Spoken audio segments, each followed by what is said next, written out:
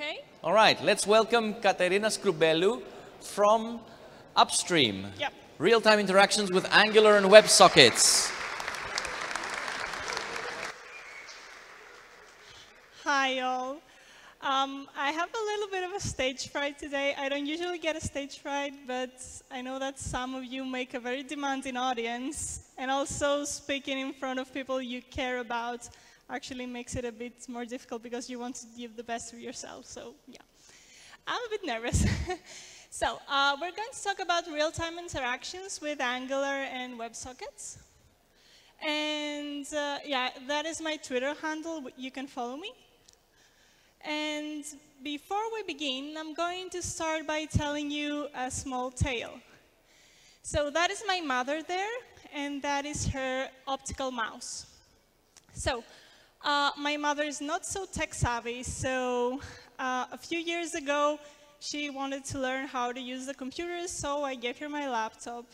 I also taught her how to use the mouse, this optical mouse. I taught her how to move it on the table, to move the cursor around. Everything was fine. After some time passed, my mother wanted to learn how to watch movies from the laptop to the TV. So what I did was I took her laptop, I connected it to the TV, I gave her her optical mouse. I told her, you can sit on your couch, and you can use your mouse just like you did before, just like a remote control, and you can control the TV, which is far away from you, with your mouse, and everything will be fine. So I set it up, I left the house. 10 minutes later, my mother calls me, all panicked. Katerina, it's not working. I moved the mouse, nothing is happening. I tried to troubleshoot via the phone, no possibility, so I had to go back to the house. And I saw my mother holding her mouse and doing like this in the air, trying to move the cursor. Okay, you're supposed to laugh here. Thank you. So, yeah, so what my mother didn't know was that actually the mouse has an LED and a light sensor, and it needs a surface so that the LED can reflect read by the light sensor so that it can translate this motion to motion on the laptop screen. She didn't know that. And she just used her physical motion like she did normally to control it. But she couldn't do it. And I thought, why couldn't she do it, really? Why not use her physical motion to move the cursor? Apparently, that's what people at Nintendo thought, and they made Wii, as we all know. But I thought, why couldn't she do it with a device that she already has, like her iPad or her smartphone, for example? Because these devices here have all the sensors we want to translate 3D motion, and not just 2D motion on a surface, with all the sensors they have. And why would she need to install an application to do it, where she can do it in her browser, on her phone and on her laptop, because JavaScript does that. JavaScript does read sensors. So what we're going to see today is just that, how to use sensors with JavaScript from our browser, from our phone to the laptop, my laptop here. So the summary today is we're going to see how we're going to capture this sensor data, then how we're going to send it to another place, which is my laptop here, how we're going to translate this into virtual motion, graphics on the screen, and in the end, we're going to try it all together and hope it works. So a little bit about myself. I'm a front-end web developer at Upstream. I'm an Angular Athens co-organizer, and some other organizers are here as well. I studied spatial analysis and spatial data visualization. I worked a lot with AngularJS, and I live in Athens, and I code with my cat on my lap, and I feed on milk and cereal. Yeah. So, why do you need this? Why do you need to read device sensors? First of all, we're going to make an interface that makes use of physical motion. It could be used in games. As we said, Wii does it, and it uses it. And it could also be used by people who are less accustomed to other types of user interface, like the mouse, as my mother, or the trackpad, the keyboard. It could make things more accessible, possibly, if used in the right way. So the tools we're going to be using today is going to be WebSockets. Actually, it's going to be the Socket.io library, Angular, obviously, and device sensor events, the motion, the acceleration, and the light sensor. So why are we using WebSockets? We want an uninterrupted connection between our phone and the server and the computer. And this is what WebSockets do. They provide us with an interactive communication session between our browser and the server. Because also, as the device moves, it keeps sending event messages. We don't want to have to poll the server for a reply, as we would do with the REST protocol. Also, we want a persistent connection because the rate of the messages is going to be continuous, and we want this to not stop. We want to be bidirectional, so we want the server to receive, we want it to send, and we want our browser to also receive and send replies. And this is what happens with bidirectional communication. It also establishes full duplex communication, which means that the two parties can speak independently of each other. And we also make use of a single TCP connection. That means we don't have to worry about handshakes all the time and poll and wait and everything. So that's why WebSockets. We will be using the Socket.io library. The Socket.io actually uses WebSockets when it can. It will first run a feature detection to decide if the connection will be established with WebSockets. If it can, it will. Otherwise, it will use AJAX long polling, Flash, or anything else that can make our application work everywhere. Why Angular? You don't actually have to use Angular to do this, but we are going to use it. And I'm using the RxJS library, which I'm not going to explain today. Why, though? Because RxJS has subjects, and subjects are both observable and observers. They can listen and send messages, so they can establish this connection that we want, the bidirectional flow. So how the subject works is it watches WebSockets for incoming messages and broadcasts these messages to any component subscribed to it. So they receive data, they send it to a component, we see it on our view, and the other way around. And there is a very nice tutorial by Elliot Forbes. I'm going to have the links in the end of the presentation if you want to see it. So the other thing we need is device sensor events. So the first device sensor event we're going to be using is the device motion event. We'll use the acceleration, and the acceleration including gravity, which will give us the acceleration of the device on the three axes, the x, y, and z. And it is presented in meters by squared seconds.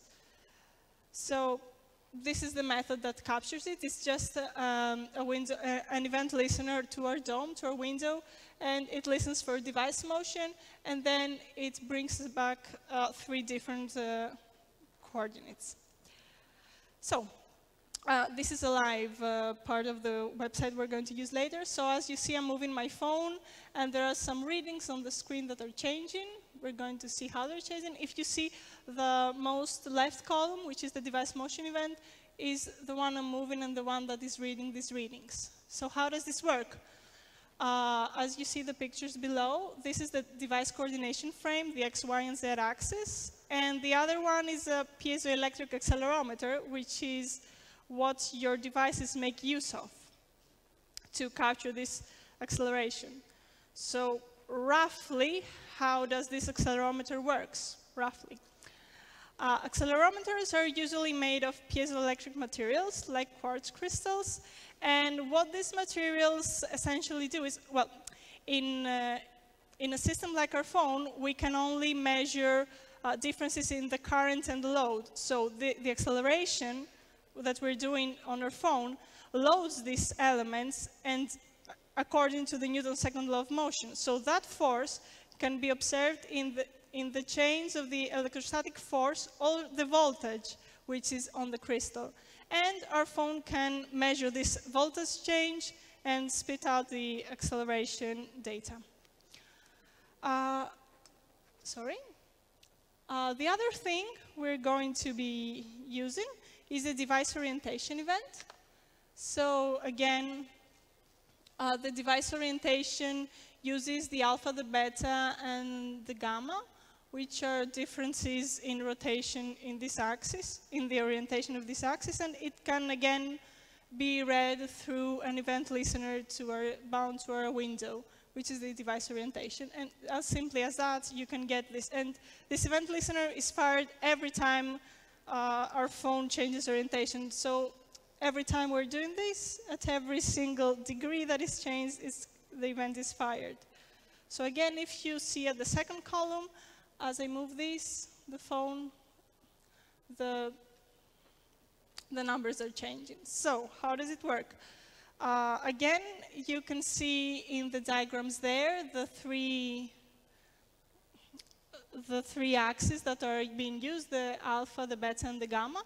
And you can also see a mechanical gyroscope. And I've also brought a mechanical gyroscope here today to explain how it moves in a way. But I'm going to make it spin afterwards because it always falls from my hands and you're going to laugh. And yeah, so how do the gyroscopes work? In our phones, this is a gyroscope. I'm not sure if you can see it, but our phones obviously don't have such kind of things inside them.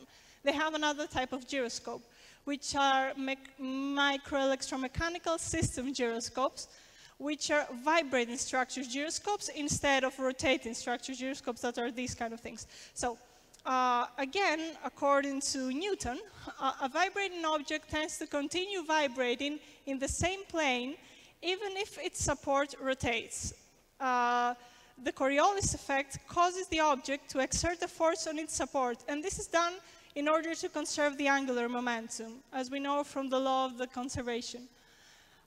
So, by measuring this force, the rate of rotation can be determined. So yeah, when rotating, the orientation of this axis is unaffected by tilting or rotation of the mountain according to the conservation of the angular momentum. So as you're going to see here, I'm warning you, it's going to fall from my hands. The gyroscope is going to be rotating, and then I'm going to try it, and obviously if I leave it like this, it falls. But since it's rotating, it will try to maintain a steady posture. I don't know how to call it. So if it's rotating very fast, okay, let me do it once more to show you. And then we're going to leave it to it. And you're going to see it in the break. So, yeah. So the gyroscope is rotating. And if we do it like this, it sits almost perpendicular. Never mind, it didn't work very well. But you get that it's because of the conservation of the angular momentum. So, another sensor our phone has is the device light event. So it is a sensor on the front of your screen. It might be next to your camera. So information from this photosensor or similar detectors, they detect ambient light levels near the device, and they're measured in lux. So lux measures the perceived power of light. And again, we're adding an event listener to our window, which is the device light, which is fired every time the lighting is changed. So again, if you see the third column there, I have a flashlight here. If we put a lot of light on the sensor, it goes up to 5,000. If I cover it, it goes down to 20. So yeah, this is because of the photodiodes that these sensors have and how they work. The photodiode is a semiconductor that converts light into electrical currents. And as we said, we can measure electrical currents with our small devices. Another measurement that we take is the device proximity event. So this measures the distance of a nearby physical object using the proximity sensor. Again, the proximity sensor is close to your camera. So it uses a value of the proximity, and it also has a minimum and a maximum value, obviously. So again, this is the event listener we're adding to our window for it. And it's not working in most browsers, so we're just going to see not a number. However close or far I take my hand from the phone. And how it works, a proximity sensor emits an electromagnetic field. Think of it like it sends out a light, and whenever there is a change in the way the light is reflected in the return signal, it measures that. So how do we tie it all together? Because we have the phone, and we have the laptop, and we want data from the phone to the laptop. Obviously, we will need a server. So on the browser on my phone, I'm running an Angular web application, which is running a Socket.io client. The Socket.io client sends data to a server which I have deployed somewhere on the cloud. And I have written a Node.js WebSocket server. And the Node.js WebSocket server sends back the data, and on my computer's browser, I am running a Socket.io client again that is listening for incoming events. So let's get deeper now. I don't know if you can see these small letters, but I'm going to explain them anyhow. The first step on the mobile device is it opens up a connection to the server. I don't know if you can see the code, but I'm going to zoom it afterwards later. So it just opens a connection with this socket equals the code from the Socket.io.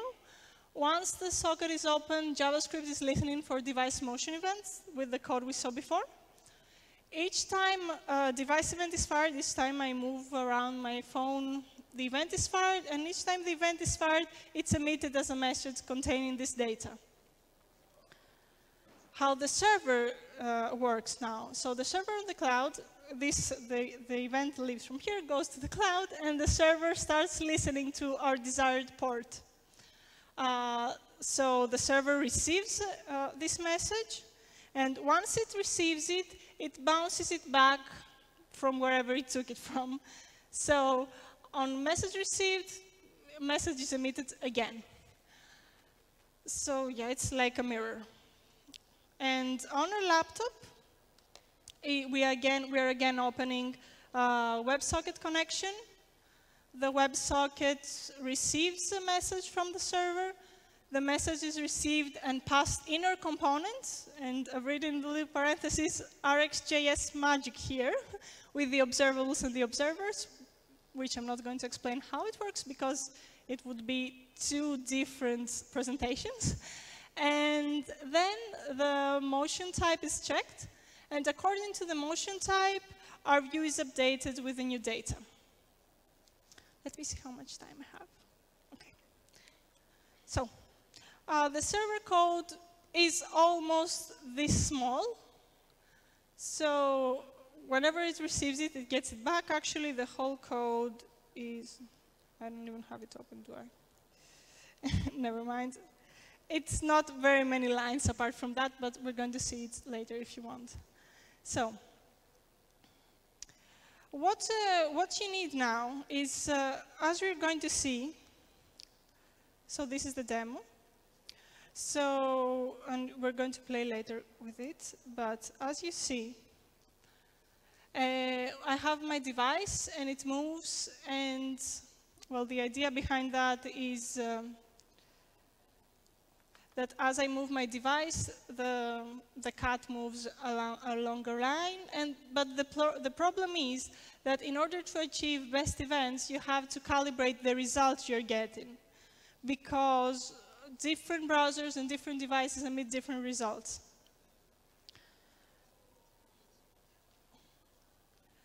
As I said, not all devices have all the sensors.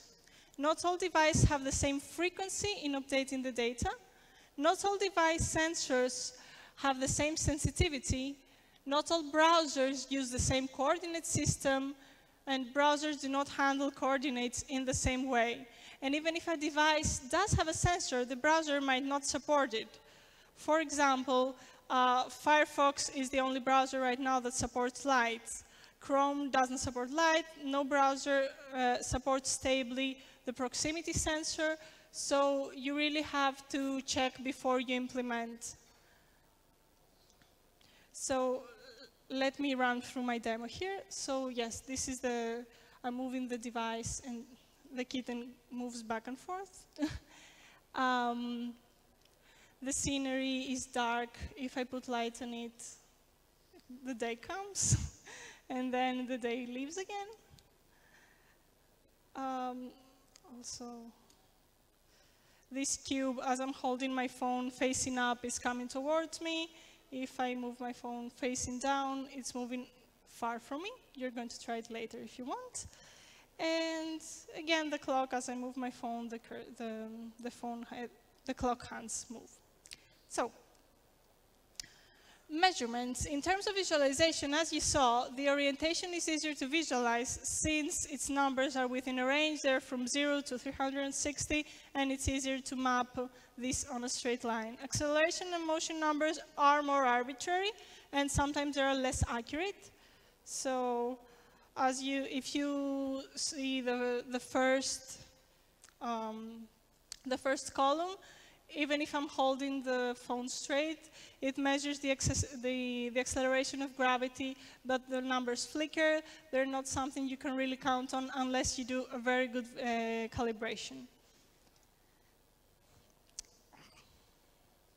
So, let's try something. Why don't you try, last time I tried this, it crashed with a lot of people, but maybe you're less people here. So just, if you open your browser and you navigate to this address, come on.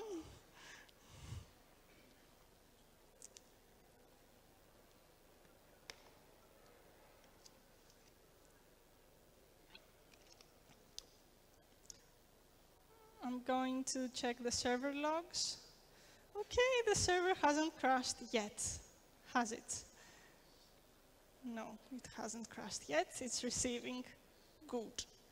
So, let's try the cube. So, if everyone has their phone.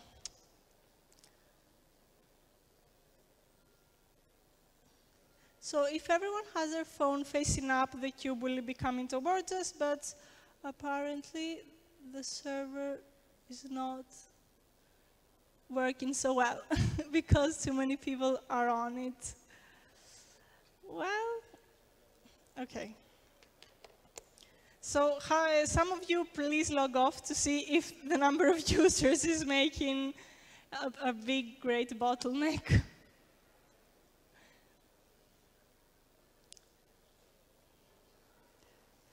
Well, never mind, we can try it a bit later because it doesn't seem to work very well, does it?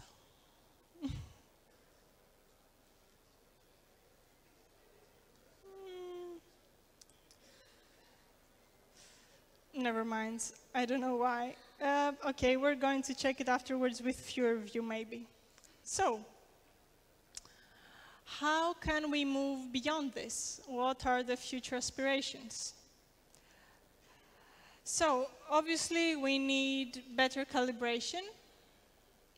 We also need more uses and larger scale integrations, like a proper website. You could use maybe your phone or your phone and your phone sensors to move actual user interface elements on a real website and not just some SVG animations I showed you now.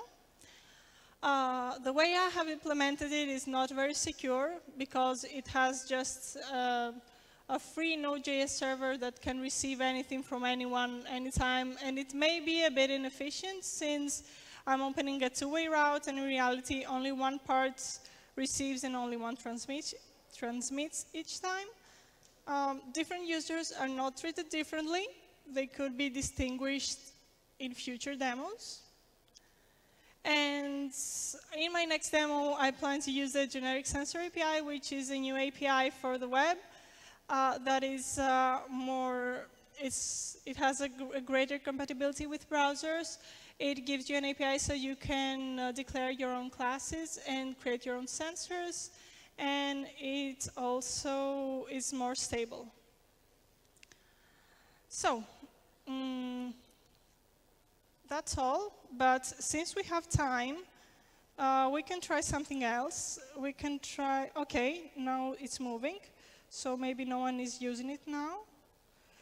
What we can do is we can try to do it again with fewer of you, Or I could try and run a local server on my laptop and you could log into that. But maybe I don't want you all logged into my laptop. So I don't know if any of you is connected right now. No? Okay, maybe that's why it's moving. Never mind. So yeah, that's all. But not quite all. Not quite all. I tricked you there. So yeah. I want to speak for just 1 minute about, I'm co-organizing Angular Athens with some of the people who are in the audience here. Hi. And yeah, it's our local Angular meetup, and if you Google it, you will find it. And please come to our next meetup if you want. There will be working demos of what I do.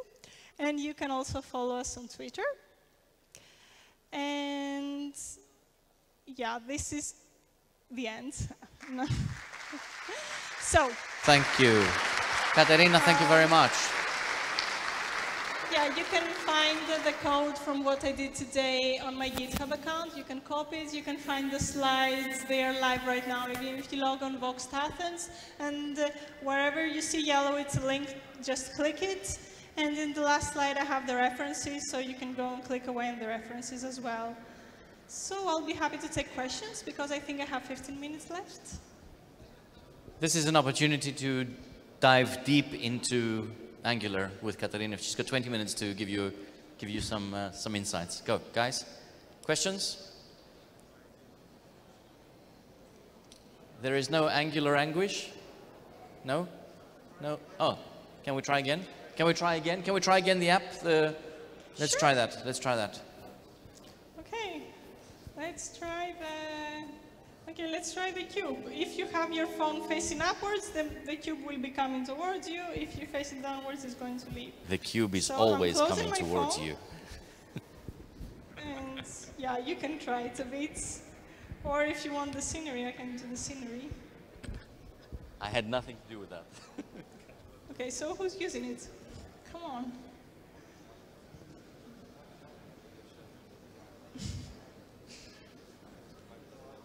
Let me do a little help here.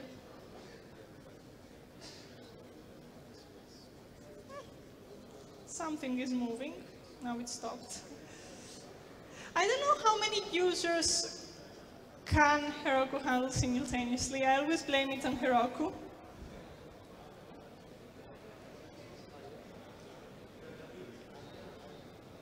It died again. I'm sorry, people. But you can try it in your house by yourselves. It's live. Come on, any questions? There we Not are. for NGRX, please. We have a question in the back here.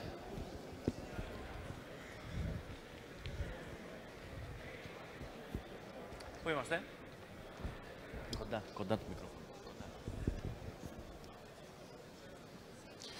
Are you taking latency into considerations in your implementations, the latency? I'm sorry, I cannot hear you. Are you taking latency into consideration? No.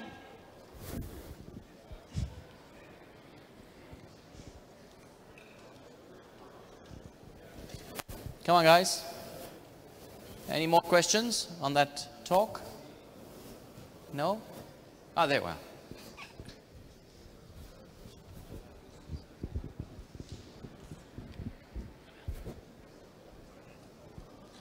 How do you actually test this thing?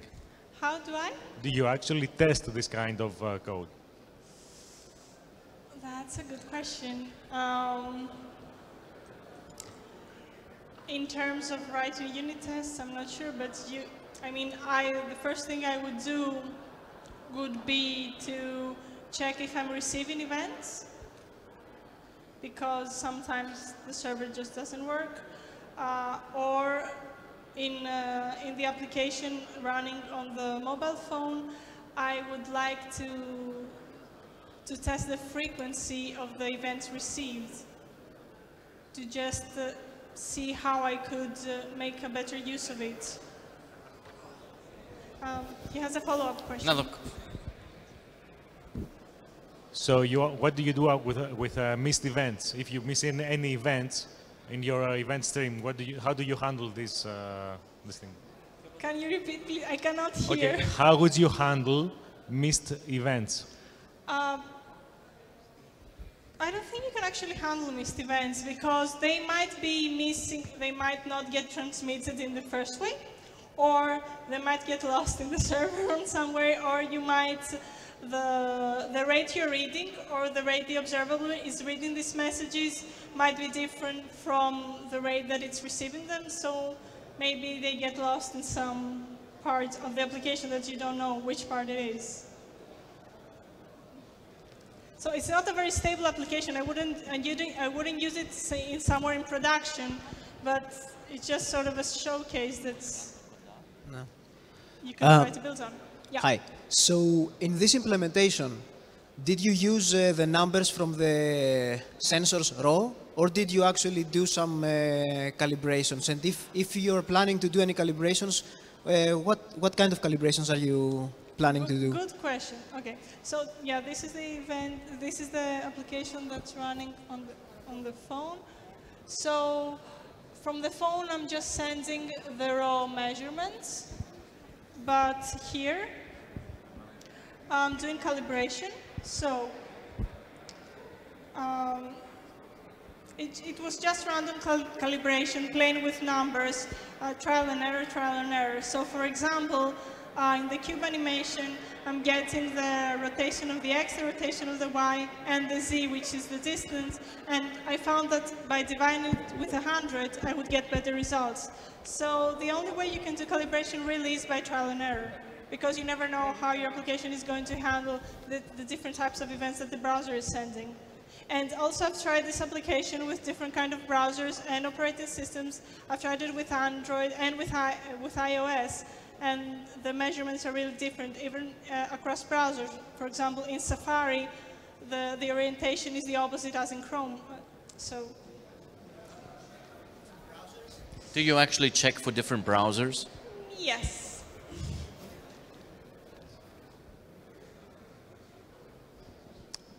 Final question before we break for coffee. Ochi? Katerina, thank you. Thank you very much. Thank you very much.